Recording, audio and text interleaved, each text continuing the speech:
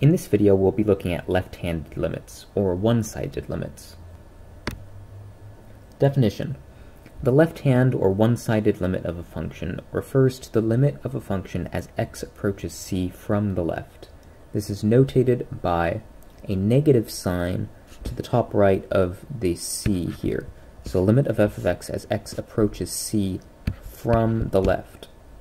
If this limit equals the right-hand limit as x approaches c, then a limit exists at c if f of c exists. An example.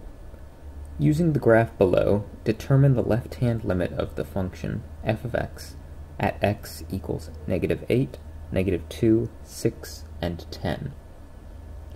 So, let's look at these. So the limit of f of x as x approaches -8 from the left.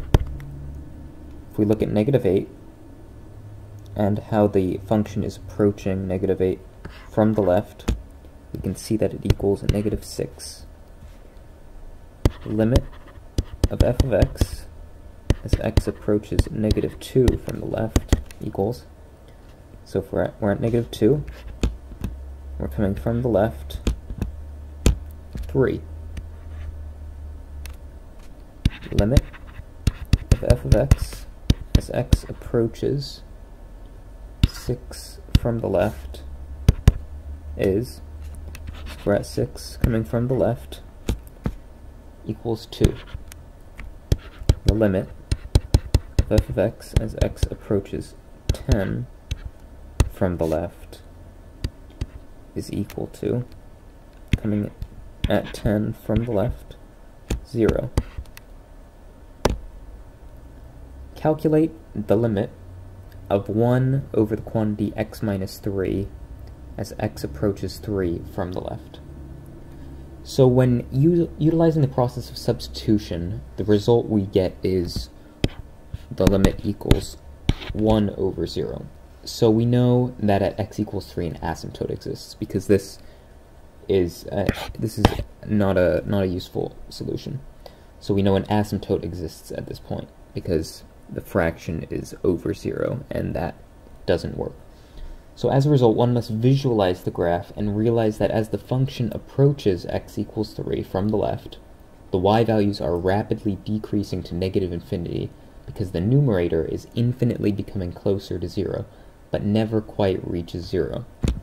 As such, the limit of 1 over x minus 3 as x approaches 3 from the left equals -infinity.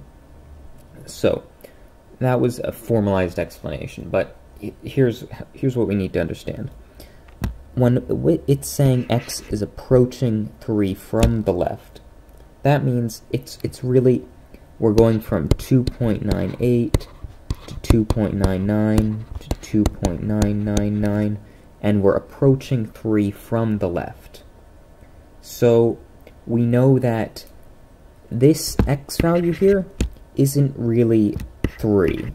If we were to use substitution, we would get this, but it's not really 3.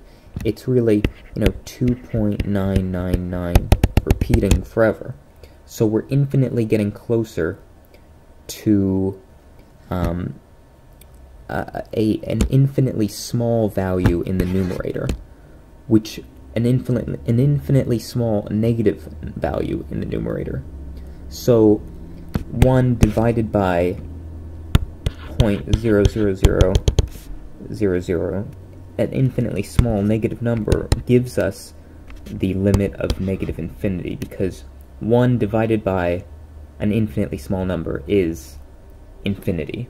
So that's how we get the limit of 1 over the quantity x minus 3 as x approaches 3 from the left.